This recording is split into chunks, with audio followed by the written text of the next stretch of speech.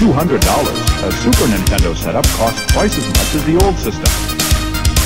For the money, the company promises better pictures, sound, and adventure.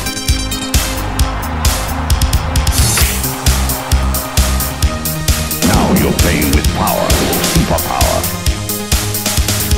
You're the king, I tell you! The king! Only for Super NES. Only on Super NES.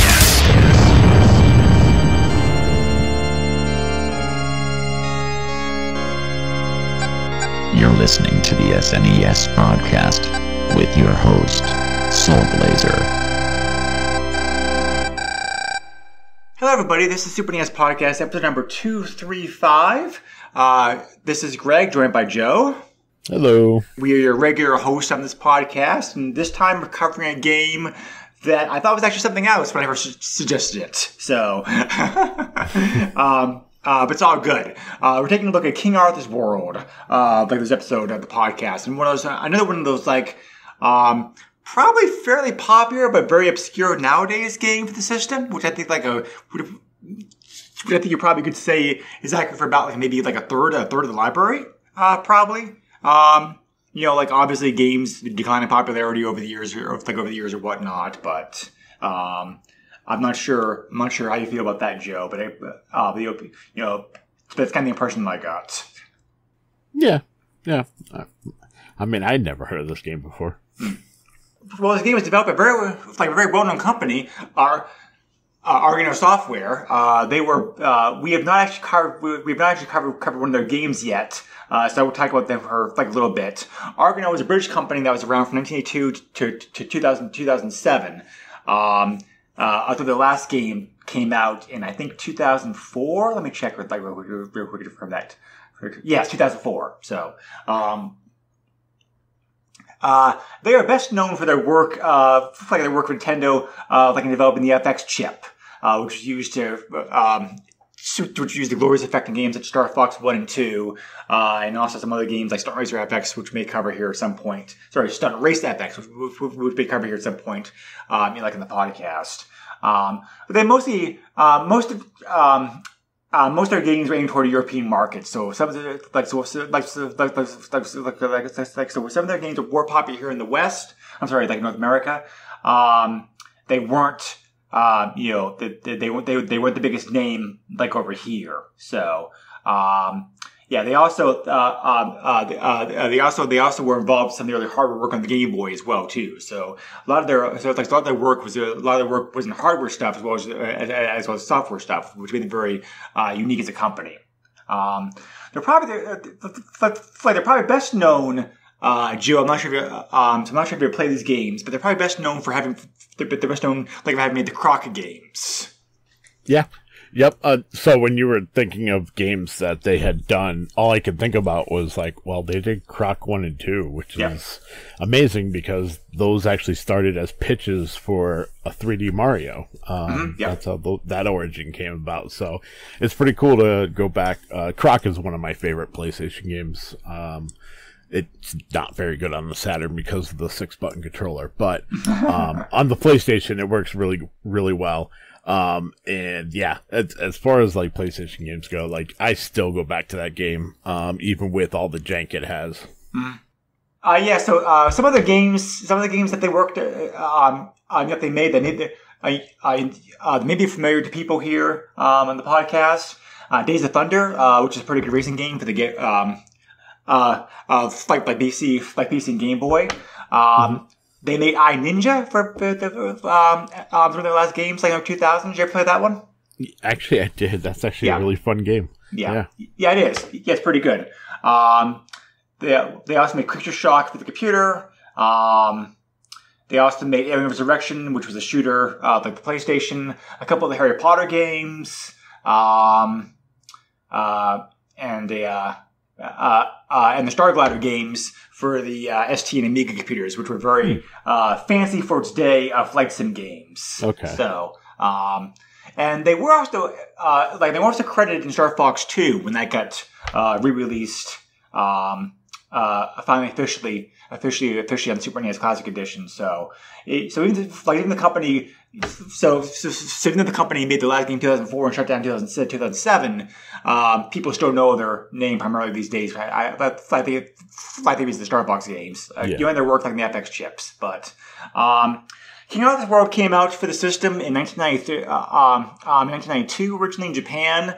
Then got released in Europe in 1993 and didn't actually make its way to North America until September of 94. Curious roundabout release schedule there. You'd think it would have gotten released in Europe first because they were a British company, but it actually came out in Japan first. So I don't know what that deal is with that. Maybe because the publisher, because the game was released by Jalco. So and Jalco was a pretty big company in Japan too, also back in the day as well.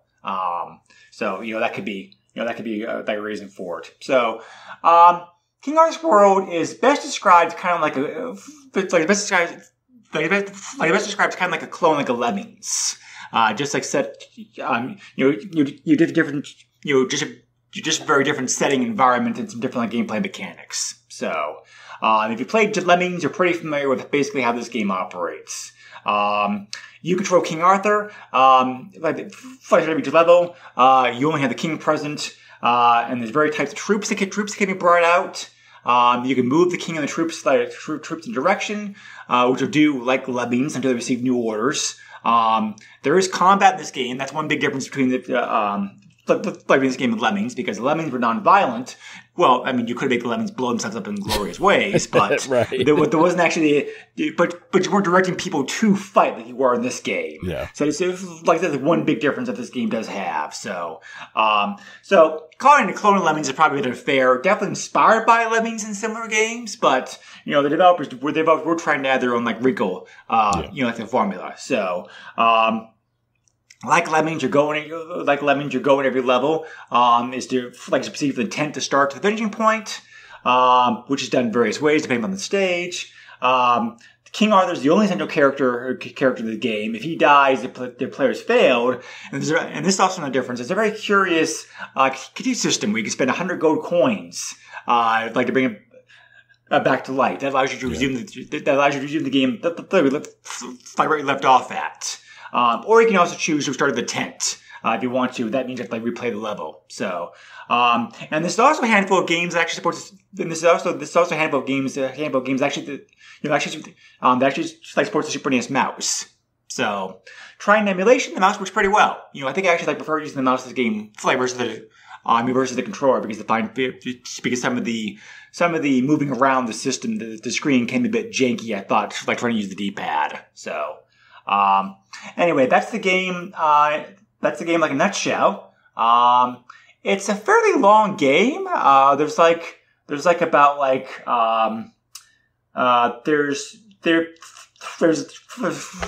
training world, and they have the 4 levels after that. I'm sorry, 4 worlds after that. The real world, the goblin underworld, the cloud world. And then, I'm sorry, that was 4 worlds. Training, real world, goblin, and cloud. So, with a very number of stages, in each of those. The game has about 25 stages altogether, which doesn't sound like a lot. But some of the stages, especially later in the game, get very time consuming. The average let's plays for this game, on YouTube, start to finish, run about 6 to 6.5 hours. So it kind of shows you just how deeper the game gets as you get into it, and how much more time consuming that it gets. Because like Lemmings, the first stage is pretty quick and easy, and then later on, it doesn't take very long before your brain power gets taxed in a serious way here. So, I actually found this game to be harder than Lemmings. I'm curious to hear what you thought about that, Joe, and overall, over your impressions of the gameplay. Well, definitely harder than Lemmings. I'll give you that. My notes to kind of put this game in a nutshell. I also used Lemmings to describe it. But I also said that it kind of meets the attacking power of Worms. Oh yeah, that's a good analogy. Yep. Yeah. Yeah. So, one of the things that I found very frustrating about this game is this game requires a lot, and I do mean a lot, of trial and error. Mm-hmm. I will have no problem embarrassing myself here on the podcast. The very first training stage, there is rotating panels over a pit. I don't know how many soldiers I sent into that pit, not thinking about the timing of the rotating boards and all that other stuff. I had to reset that one level quite a few times. It was quite embarrassing once it kind of clicked. Other than that, I used a controller. A controller is so clunky. It is. Oh my god. Yeah. It made everything a lot longer than it needed to be. Sometimes I would call on the wrong troops, which is fantastic. Quite a few times I made King Arthur move before I wanted him to, which resulted in his death. Yeah, this is like... So, me in the late 90s with my PC would have loved this game. Me in 2024 absolutely despise this game. As far as gameplay goes, we'll get into everything else. Yeah. But yeah, the controls were really clunky. I felt it was very slow. It does absolutely require a lot of brain power. Like I said, even with the brain power, it's trial and error. You are going to die. You are going to lose your men, unless you're cheating. If you're using Game Genie and you continue to replenish men and have infinite amount of men, then you can make whatever mistakes you want. But definitely with the men that you start off with, you are bound to end up making some mistakes and having to restart for sure. It was frustrating in the sense, like I said, it's trial and error. So I absolutely loved the fact that I had gotten my guys over that pit. Like, I finally used my brain power and figured out the timing and got them all over there. Only to find out there's a guy in a tower with a bow and arrow that just picks them all off and kills them anyways. So it was like inch by inch having to learn everything. I really wish that there was, and I know this would kind of take away from the puzzling aspect, but I wish there would have been like a hold left or right button to kind of like at least zoom out a little bit and see a little bit more of the map. So this way you could kind of pre-plan. I think that would have been nice. But outside of that, you know, gameplay I think would be better with a mouse. You stated yourself that you enjoyed using the mouse in emulation. And I think that would be probably the better situation. But yeah, I mean, it definitely gets harder as you go on. I'll tell you that. I got as far as facing the goblin guys. And at that point, I said, you know what? I'm done. Yeah, that's about as far as I got in the game too, because the cloud world is very difficult.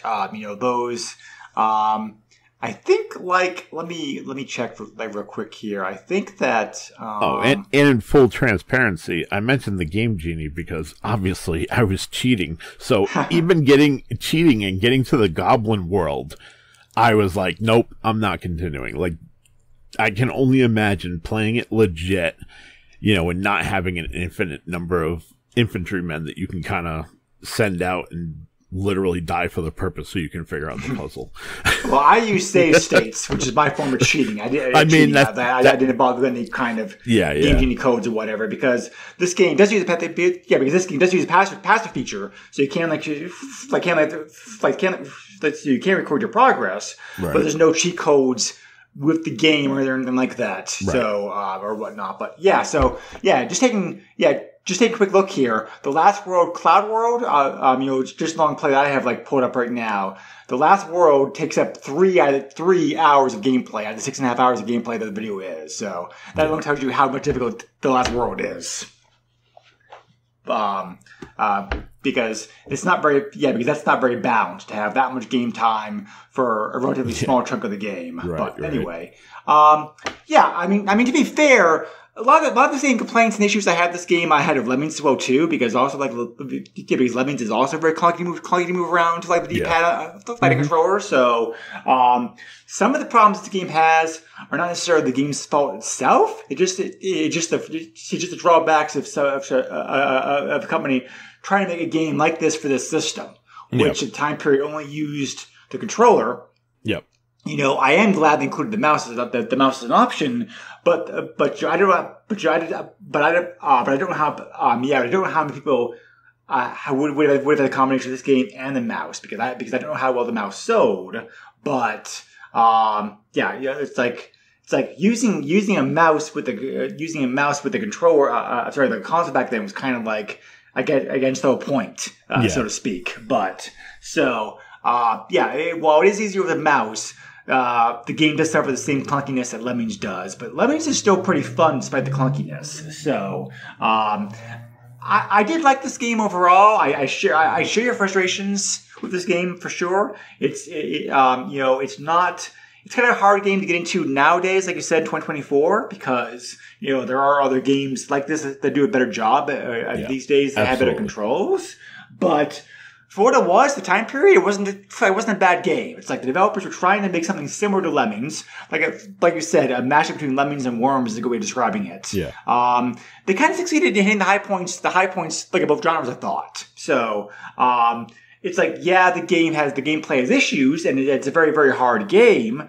So, you have to so you really have to be like a master of games of this type to really want to sit down and play this. But, it's not like programming wise, this is not a bad game. The developers certainly knew what they're doing here, like this game, because obviously Argonaut knew the Super NES quite well, having worked at some of the hardware aspects of it. So, they knew the system very well. The game flows smoothly. The graphics are very good. They're definitely a highlight. The graphics of the game like very large, cartoonish.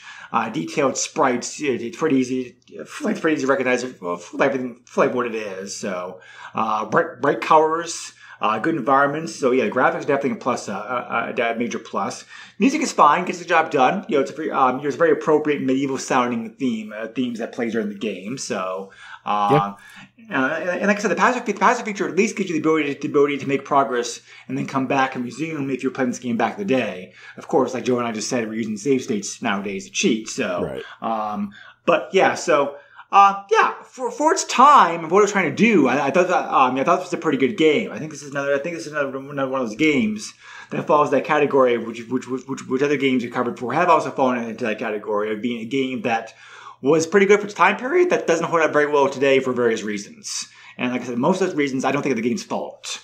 Yeah, so the three positives I had about this game was, as you mentioned, the music, the European court style just fits this 100%. Absolutely love it.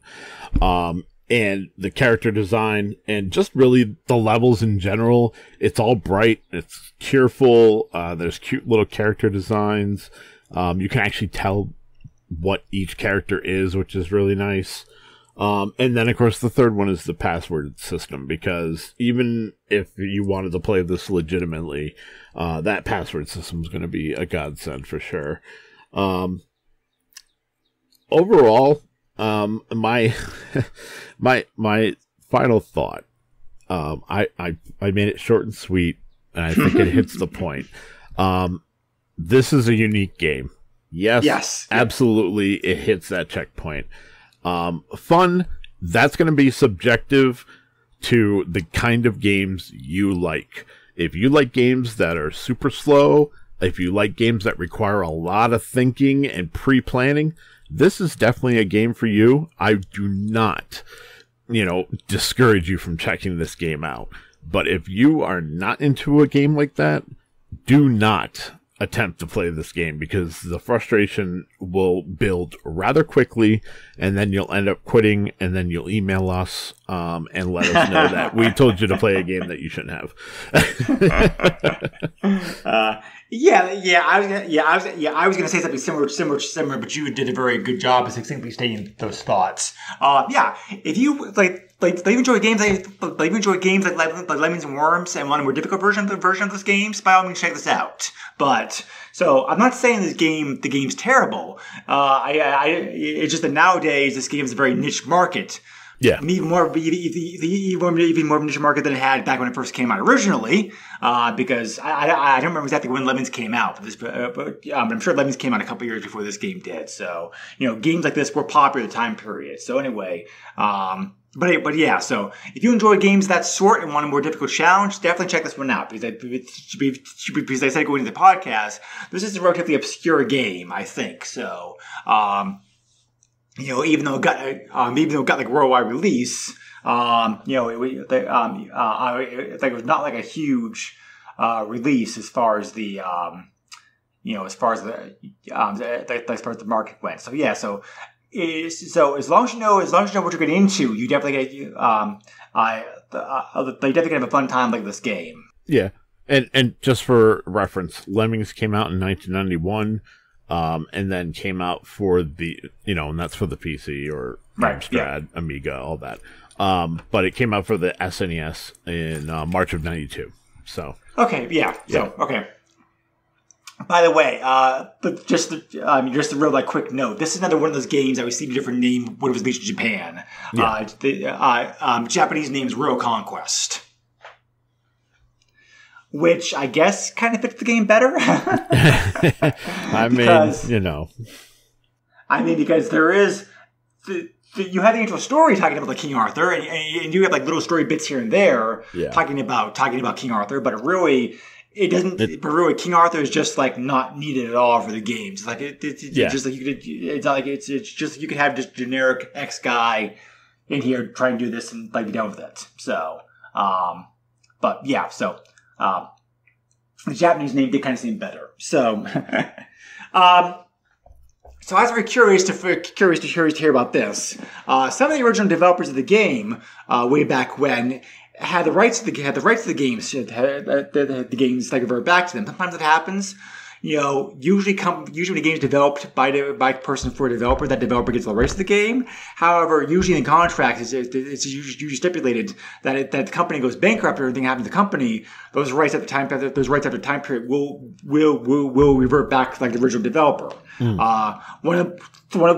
One of my favorite games of all time, Star Control 2, had this happen to them.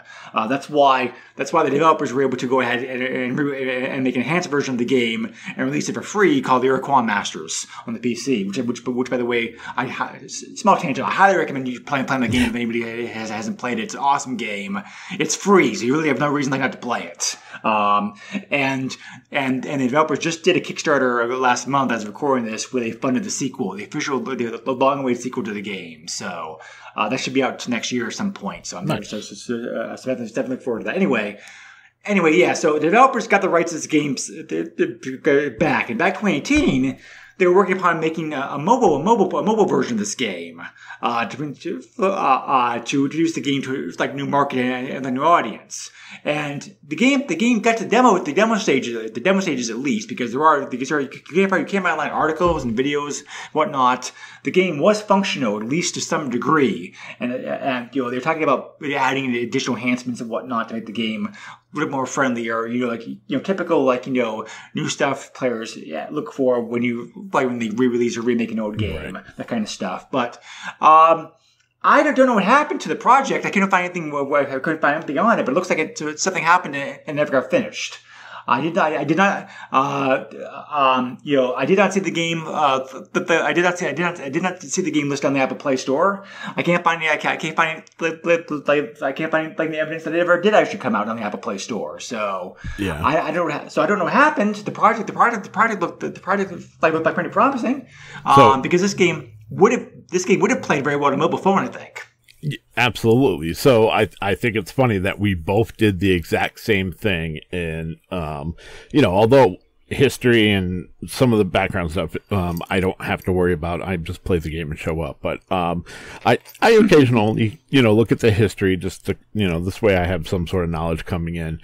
And, I saw that they were or had started a, mobile port of the game. So of course I went on the Play Store to see and could not find it. And then did a little bit of poking around and basically found the same thing you did. It looks like there was a prototype that was working that's at least out there somewhere, but that's it. But I agree, man.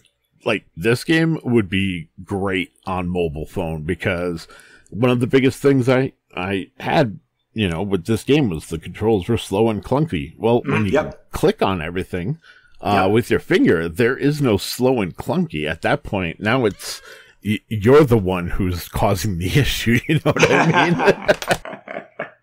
Right. Yeah. And I play some mobile games. I don't play them like this, but I do know that games of this type are very popular on mobile platforms, specifically because of that reason that you just mentioned. They're very easy to control because the whole touch interface and whatnot. So now, 2018 is a long time as far as it's a long time to pass as far as mobile game development goes. It's there's not many games still available for sale in 2024 that originally came out back in 2018. Right. So the lifespans of those games is usually spans of mobile games tend to be relatively short.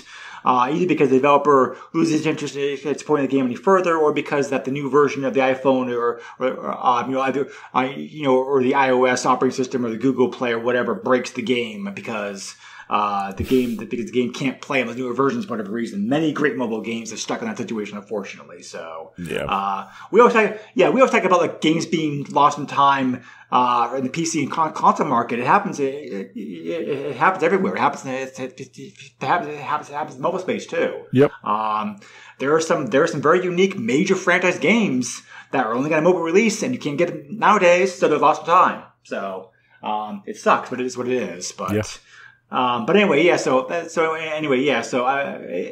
unfortunate. It's unfortunate that never came out, because I think that had the game come out with the promised upgrades and features that they were talking about doing, I think the game done that pretty well. So it was an interesting footnote. I found by researching this game. Yeah, so, absolutely. So because of that, this game is obviously not available for sale anywhere, in the current market. It looks like that when when Argonaut went bankrupt, looks like that most of their rights went to Rocksteady Studios, from what I'm seeing on here. So not all of them. Obviously this game went back to the developers. I'm sure some of this. I'm sure some of their other studios did too as well. So, but Rocksteady, by the way, is still alive and well today. They're best known for having made the Batman Arkham games for Warner Brothers. So not only did they acquire most of the Argonaut properties, a lot of employees went to work for them as well too. So at least there was that good thing about that. But anyway, so that's pretty much the game in a nutshell. I think Joe and I have already covered most of our thoughts on this game. Relatively shorter episode this time around, but it's like I said, there's only so much you can talk about the actual without going into the actual deep dives as you stage or whatnot. But I can say as a final thought that I thought this game was very creative in some of the puzzles and solutions. Played more than Lemmings was. Yeah. It definitely wasn't a ripoff. The developers definitely put you can tell the developers put a lot of effort and hard work in trying to make a pretty challenging, fun game. Well, how they succeeded is up to you to determine. But they could have at least. But the developers very easily could have just a straight cash cow grab copy of Lemmings, and they didn't. Yeah. So agreed. So I do appreciate the fact that they did try to put in some unique ideas in here, and like Joe said, this game does play kind of a mix between Worms and Lemmings. So it's definitely if anybody's a fan of this franchise, definitely should check this game out at least. So I will say that about the game. As mentioned, there are passwords, but there are no passwords that help you to get. There are no passwords to save any kind of advantages or anything like that. So, The game must have sold fairly well because the game's not hard to find. Because the game's not hard to find on eBay. Reflecting the fact, however, this game's not very well known. The price of this game are pretty low. So if you're a collector or they're going to try a physical copy of the game, you can pick one up for like pretty cheap as far as Super NES pricing goes. 50 copies of the game are currently listed on eBay as we do research. 25 copies of the game had sold recently. These prices include shipping from North America only. The cart only versions of the game is starting from $15 to $30. So not bad for Super NES cart prices.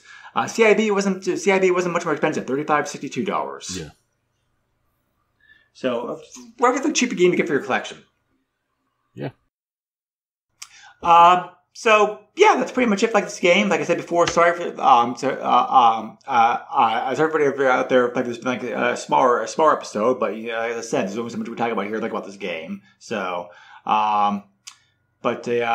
so next time in the podcast, this is my pick, by the way. I was thinking, I got this name, so I got this game confused like another game. I'm not gonna spoil what I was thinking about like right now because I do want to add that to the game to our list eventually, but. We have our list for this year pretty much locked in already at this point. So we would not play that game until next year at least. But anyway, Joe picked this game that we're covering. Speaking of like obscure games, what are we looking at next time, Joe?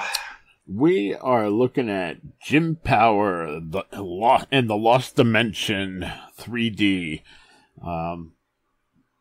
If I remember correctly, supposedly this game has some sort of pseudo 3D. That's kind of the gimmick, as it says in the title. So it's a platformer. So we'll see. I expect it to be hot garbage in all reality, but we'll see. I've never played it. So, like, what made you pick it? I picked it because I wanted to play it. Was there a review out there somewhere that caught your eye? Was the game listed like on a hidden gem or like a bad game list for the system? No. So this is just one of those like YouTube being YouTube, having lists of games and everything else. They showed like a 5-second clip of this, and they mentioned that it does like pseudo 3D, like with the backgrounds and everything else. And I was like, on a Super Nintendo, that's pretty interesting, and I guess there may be a like 3D glasses gimmick that might have come with it. Like I said, I didn't look any deeper into it yet because I wanted to cover it. But yeah, so like there's definitely something going on there. I haven't heard anything negative about the game, but that doesn't mean that there isn't negative stuff about the game. So.